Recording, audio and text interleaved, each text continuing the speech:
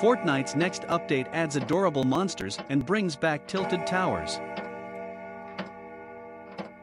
The next big update for Fortnite brings back something old and adds something new.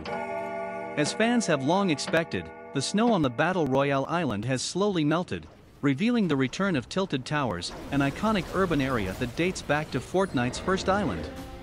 Elsewhere in the version 19.10 update is the addition of a new kind of creature.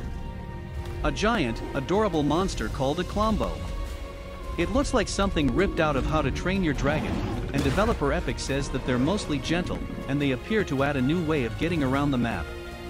Ascend their tails to get to the blowhole on their heads, then get launched a great distance upwards to escape a tricky situation, Epic wrote in a blog post.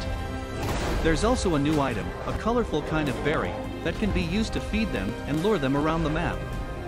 Between these monsters and other Chapter 3 additions like sliding, swinging around like Spider-Man, and unpredictable weather including destructive tornadoes and lightning storms, this might be the most hectic Fortnite has ever been.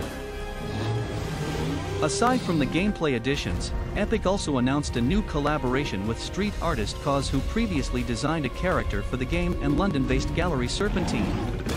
The two are launching a virtual version of Cause's new fiction exhibition, which will also be featured at the IRL gallery. The virtual recreation was built by Beyond Creative and Alliance Studios inside of Fortnite Creative, and will be available to check out from January 18th at 10 a.m. Eastern Time until January 25th. Players can access it using the island code 9441-7852-6686.